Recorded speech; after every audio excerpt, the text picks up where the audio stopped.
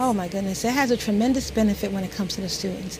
Gives them the opportunity to take the theory that they practice in classroom and put the theory into practice. It also lets them know that everything that we talk about in social work, like ethics and meeting people where they are, it puts a face on everything that we speak about.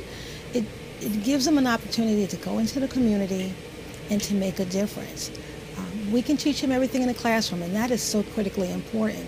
But until they work with clients and they see how it feels to be on the side to be a recipient, and how we, have to practice being careful with information confidentiality, until they really experience that, they really don't understand the essence of being a social worker that's effective. We're here for help you with resources, any kind of, whether that's applying for jobs or applying for social services like applications, even like finding homeless shelters. Like, we're here, and this is the library. It's like the hub, and especially we're here right now at the Penn North Library, where unfortunately in Baltimore City, Charm City, it's always been systematically oppressed. So the fact that we are here at the library, hopefully it'll be about empowering. So that's my goal as my goal in all of this. It's a great experience learning about different agencies.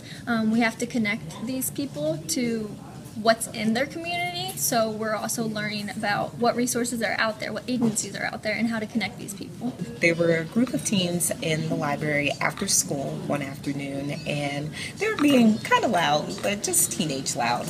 So I approached them, introduced myself as a library social worker, and just started asking them questions about themselves, the neighborhood, and from there we just started talking. They were happy to engage, happy to tell me about their community, and as a result, I asked them if they'd be interested in starting a teen group at the library. So that's what we're going to do. The value of this experience for me is almost immeasurable, in the sense, and to be able to, I've spent already a full year in the classroom and learning about theory and learning about human behavior, learning about research, and it's a lot of book work, and it's interesting and it's fascinating.